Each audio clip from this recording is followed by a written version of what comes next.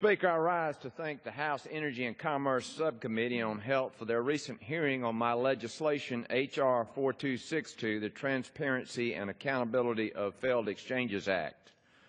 Obamacare just had its 6th anniversary. In those 6 years, we've learned just how disastrous Obamacare actually is, exposing its many flaws. One of those being when the President freely gave money away to states to establish state exchanges, but he forgot a major piece of the puzzle.